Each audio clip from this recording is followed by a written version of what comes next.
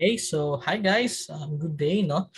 Today we are going to discuss about the regular output VAT. So on our last video, we have discussed um, the the basics, the basics of the value-added tax, no? The threshold, sino ba lang ang mga VAT taxpayers, no? Saan ang deadline, saan ang form na gamiton, no? This time, no?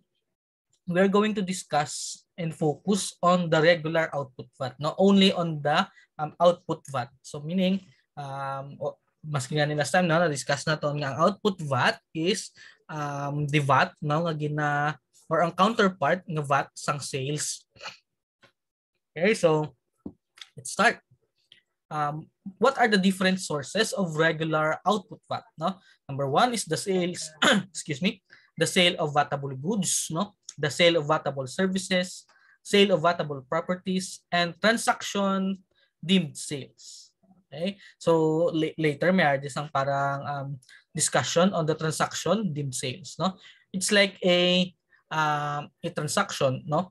Nga maski dabi naton hindi sales, but on the BIR nga side, no? They are considered as sales. All right? So next, taxable transactions. Sa sale of goods, of course, the gross selling price, no? Unless unreasonably lower or ginhungod nga ginubuan, no? Next is the sale of services. So sales of services, the gross receipts, no? Sale of properties, gross selling price as defined by the BIR. And transaction deemed sales, the fair value of the property deemed sold. It can be also a property or an inventory, no? So depende. Okay? So next. Sale of vatable goods, no? So the sale of goods is subject to 12% VAT. Actually, all of them, no, are subject to 12% VAT, okay? Excuse me. Based on the gross selling price unless reasonably low, no? Gross selling price that is simply referred to as gross sales. Sa accounting, gross sales, no? If the selling price is unreasonably lower or ginungod, no, the VAT shall be based on the fair value of the goods. No, the gross selling price deemed unreasonably lower when it is lower by more than 30% of the actual market value of the goods sold. So the fair value of the goods shall be determined by the Commissioner of Internal Revenue. And nonetheless, if one of the parties is the government, the output VAT shall be based on the actual selling price. Okay? Kung ginungod siya, it should be based on the fair value, no, ni product or ni goods. The output VAT on the sale of vatable goods is reported in the month of sale. Okay? Actually, regardless if cash or receivable siya, no?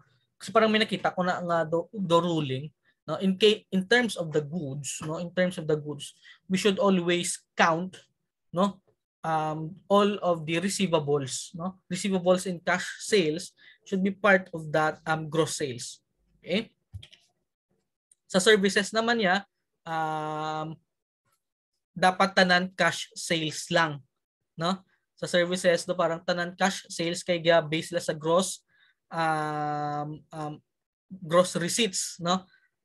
Maski advance payment siya, it's still part of that gross receipts, no? Kasi there is a goods siya, pati receivables maski wala pa payment, it should be part of the vatable goods. The same with accounting, in the same in taxation, no?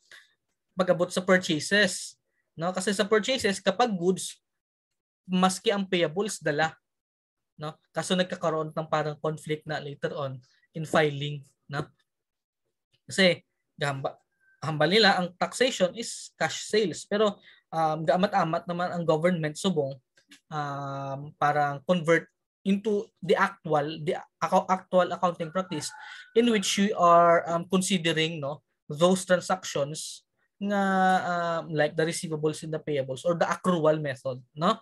Kasi di ba ang balaton sa accounting, accrual method is the only way, no, it's the only thing nga gina-record naton as part of the accounting. Cash basis is actually an error, no, in the part of the accounting. Okay? Next, sale of vatable services. So the sale of services is subject to, of course, 12% VAT based on the gross receipts. So the gross receipts is the collection of income. Take note sa term niya, collection. So meaning cash sales, no? cash basis, tanan nga cash nga nagsulod considered as especially sa services, parts and gross receipts. Okay? The output VAT on the sale of vatable services is reported in the month of collection. Sa baboya, on the month of sale. So meaning the receivables. Okay? Next, ito medyo maawat. Sale of vatable properties. So the sale, barter, or exchange of vatable real properties is subject to VAT on the gross selling price. Under the regulations, gross selling price means the higher of consideration o ang selling price, or the fair value of the property, whichever is higher. So amo nang sundon. So under the NRRC, the fair value of the property is the higher between the zonal value or the fair value per assessor's office. The zonal value is actually a value assigned by the BIR on that specific or certain properties. No? Ang assessors naman niya kung ano ang sa mga city hall or capital yata yon, no? Kung anong sa city assessors, well, all right, on that specific nga property. But in the actual, no, assessors, under sa assessor's office, mostly na da nga property is undervalued for the reason nga kung layo-layo na ang time, no, mga 20 years, 30 years ng property, then wala siya ma-assess ulit, no, edi undervalued siya. Unlike sa zonal value, may parang updating na ginaobra na si BIR in having that zonal value. So most of the time, zonal value is higher than the fair value ang sang-sang ang assessor's office, right? So in the absence of a zonal value, the gross selling price shall mean the fair value per assessment or consideration stated in the sales document, whichever is higher ang sa kontrata, all right? So if the gross selling price is based on the zonal value or assessed value shall be presumed to be exclusive of VAT. Meaning sa exclusive, wala pa nadala ang VAT. So the output VAT on the sale of vatable properties is reported in the month of sale or by installment method. So the output VAT on the sale of real properties may be reported in installment if the initial payment from such sale does not exceed 25% of the selling price. Okay? Pwede na siya sa mga negosyo nila gabaligya real properties, no? So mostly amuning applicable sa ila. Right? Now, next. What is transactions deemed sale, no? May related example kung ano bala ang mga common, no, nga transaction deemed sale. So there are acquisition transactions involving goods or properties which are consumption in nature but are not coursed through a purchase transaction, no? Inang mga may business ikaw gingamit mo siya o ginkaon mo ang certain nga goods, no? Para sa aton gin-consume ta lang. Pero pag dating sa ila, no? Parang may ara siya sang equivalent na value. So, these transactions are not recorded as sales by the business, no? And could evade taxation. Amo nang reason niya nga man may ari tadi. Base karon gin pinanghatag naton, no? Or gin consume naton, and ang primary reason is to evade that taxation. So nevertheless, since these transactions are forms of consumption, no, they are considered deemed sales. Okay? And for the subject of VAT, no? So ano-ano ni sa? Number 1, transfer, use, or consumption not in the course of business of goods or properties originally intended for sale or for use in the course of the business. Now, ano example niya, no? Example, ikaw imo negosyo is like food, no, under sa food industry, then ang adto supposed to be nga ibaligya nimo gin-consume mo o ginkaon mo or ginpakaon mo sa iban. So what will happen, no? Kasi ang intended niya is for selling ka, so gin-consume, no? If that's the case, no, mostly considered siya as part of the transactions na deemed sales, no? Ano pa? Distribution or transfer to, number 1, shareholders or investors share in the profits of a VAT registered person. For example, imo negosyo dilata, no? May dilata ka. So nagkaroon ngayon ng parang dividends, no, or share in profits between those partners or shareholders, no? So anong matabo, no? Thank you na to? Of course hindi. For example, nagpadala ka 10 bucks, 10 bucks, or 10 boxes, 10 boxes of dilata sa mga ano mo, damo-damo, di ba? So it has a value, medyo mahal. So ang balo nila ni BIR ay basiga tax evade ka. So you need to pay for that VAT na transaction kasi transaction deemed sale na siya. Next, creditors in payment or of debt or obligation. If may utang ka, ginbayad mo isa 100 boxes nga dilata, no, considered mo na siya as deemed sale. So consignment of goods, if actual sale is not made within 60 days following the date such goods were consigned. Sa accounting, di ba?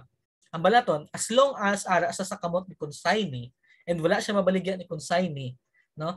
Part pa na siya sa inventory naton pero wala naton siya gina-record as parang sales, no? Pero dire, no?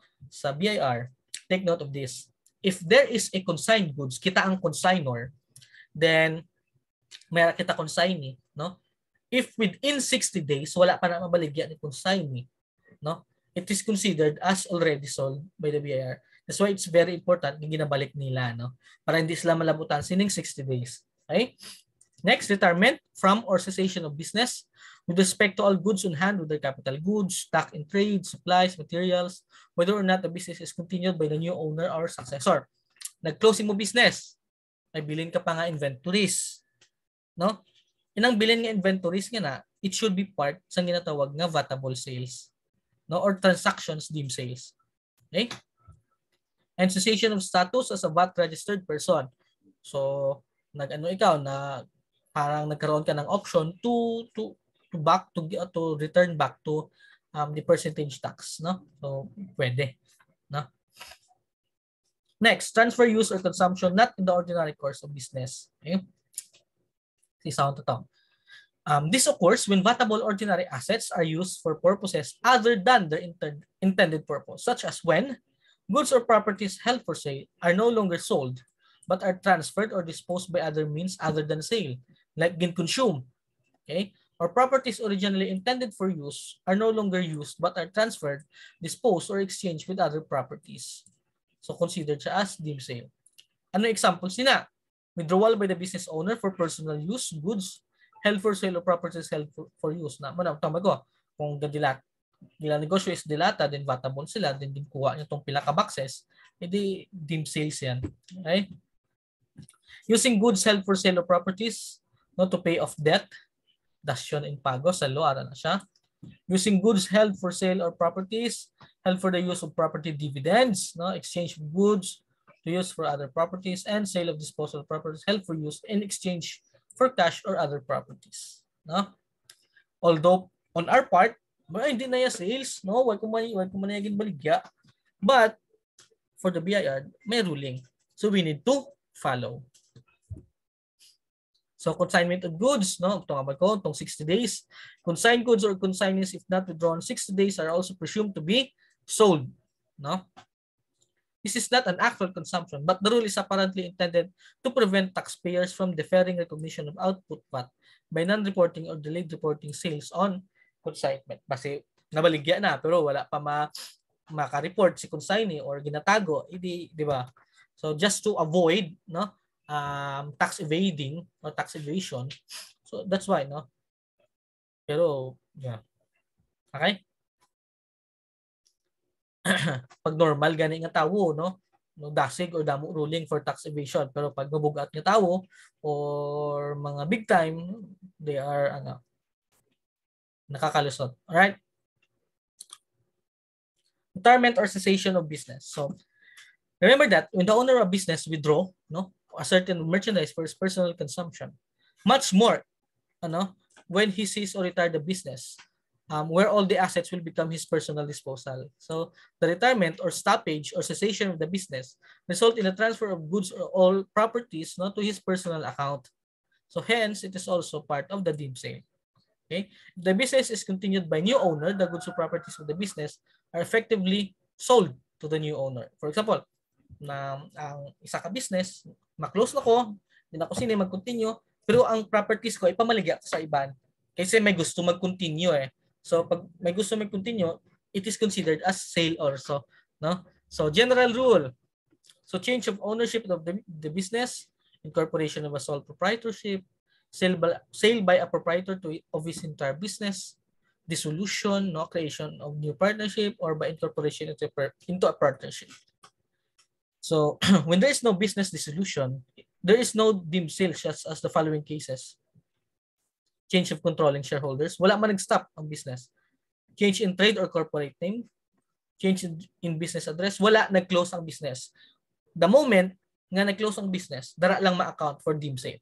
As long na wala nag-close ang business or nag-stop or nag-cessation sang business, ang operation, wala sa sang deemed sales nga matabo. No? Like this, sa examples. Exception to the business dissolution rule. Merger or consolidation. Cessation of status as VAT registered person. Okay, so there is no business dissolution but it's treated as deemed sale. Okay? So the output VAT on deemed sales transaction shall be based on the market value sold, no, as of the occurrence of the deemed sale transaction. Kung ano yung selling price. However, in the case of retirement, it's based on the acquisition costs or the current market price, whichever is lower. No? Kasi gani, kay close ka na o bankrupt ka na. So they give you some leeway also. Okay? Okay, so gamay na lang. Deemed sales rules apply only to VAT taxpayers. Yes. All right. Kapag non-VAT, wala man na gina-apply. No? It must be noted that the concept and rules of deemed sales are only applied to VAT taxpayers. No? They do not apply to non-VAT taxpayers. Okay? Billing requirements. So the output VAT must be specifically indicated in the VAT invoice or receipt. It must be billed separately in the case of sales of properties where the fair value exceeds the selling price. No? Requirement, resibo. Determination of the output VAT, the amount of output VAT is dependent upon the price quoted by the VAT taxpayer. So sinong gapatong sang VAT kita, kay kikita man ang presyo as a taxpayer. Such amount is understood to be inclusive of the VAT in the absence of a special agreement to the contrary. Okay? So if the VAT is not separately billed on the document sale, the selling price, the consideration stated therein shall be deemed to be inclusive of the VAT. Kung for example, ginlista mo, wala mo gin-separate, so considered siya as inclusive of VAT. Now, if the VAT is incorrectly billed, the total amount billed by the taxpayer shall be deemed inclusive of the VAT. No? May arap agad. No? For example, mixed transactions, then ang imo nga resibo sa mga non-VAT is ginbutang mo sa VAT without notice or without some considerations, considered siya as part of the output VAT. Alright? Samo na siya. So, if you have any questions, feel free to message me, no, sa aton group, and or you can PM me. Just make sure nga your question and my answer will be posted sa aton group para sa tanan mabalaan man nila, and para sa mga similar nga questions at least ma-address na nga daan. Alright? So, thank you for coming and God bless everyone.